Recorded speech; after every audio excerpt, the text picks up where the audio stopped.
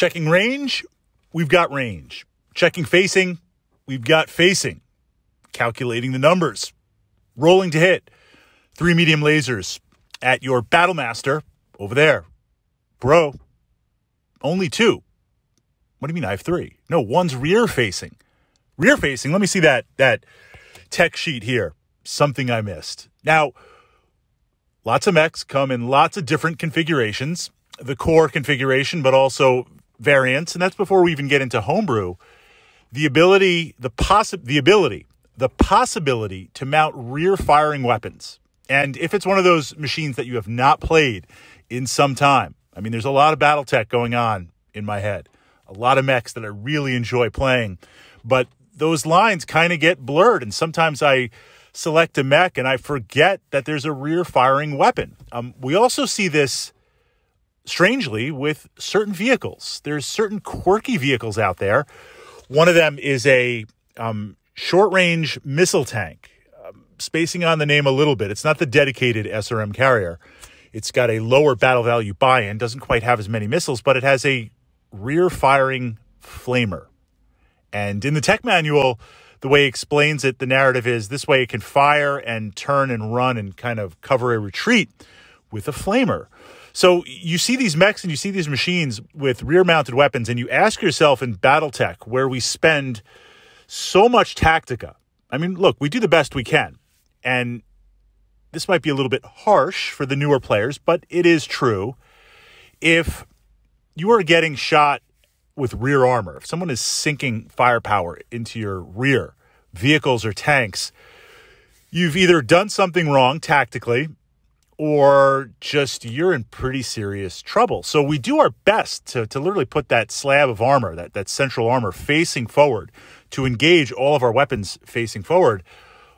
Why take a machine, or why utilize rear-firing weapons? Or given the battle value configuration, if that's a weapon that tactically I'm not going to use 99% of the time, it's wasted battle value. It's another shot. It's another possibility. So in exploring that, there are certain mechs, usually at the higher battle value tonnage, because we have more slots, that have rear-firing weapons. And the thought is, this gives you a chance to at least zap something or potentially drive something away, or to engage multiple targets if you're surrounded. So how do we utilize this in terms of dealing with rear-firing weapons? And as always, we'll turn it over into the comments for fellow mech warriors.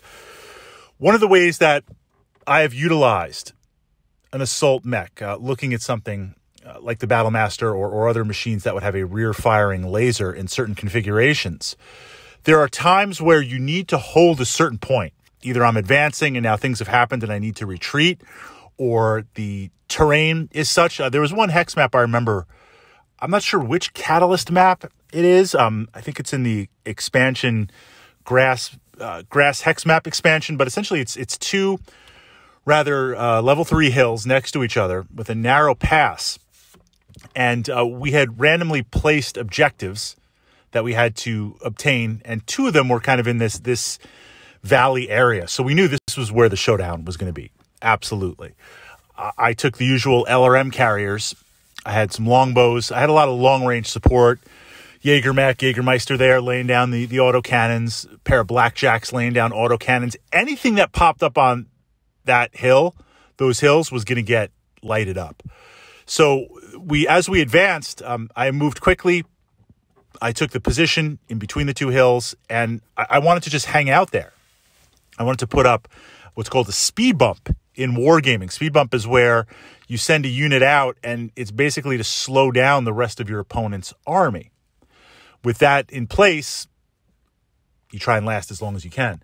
So sometimes you'll have a heavier and assault mech with rear-firing weapons where they can move to a position and just hold it.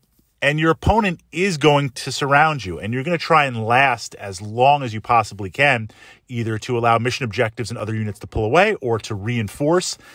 At that point, you will have rear-firing weapons, so at least they can do something if you're surrounded. Other times, there might be a case where if a lighter machine does make it behind me, look, if a hunchback makes it behind me, I'm in a lot of trouble at whatever weight class. But if a lighter bug mech makes it behind me, a locust or a wasp or a stinger, I don't want to turn around and confront it because I'm probably engaged against other targets. But at the same time, I don't want it to have free range, and I'll declare primary on the other target, secondary on the machine behind me. At least it's a zap laser at something to drive off a light mech, or at least kind of go toe-to-toe and try to blast it for a turn or two. So from that perspective, there are times where rear-firing weapons come into play. Were they ever that effective? Not that I can see, but certainly it is better than nothing if you're mounting the tonnage.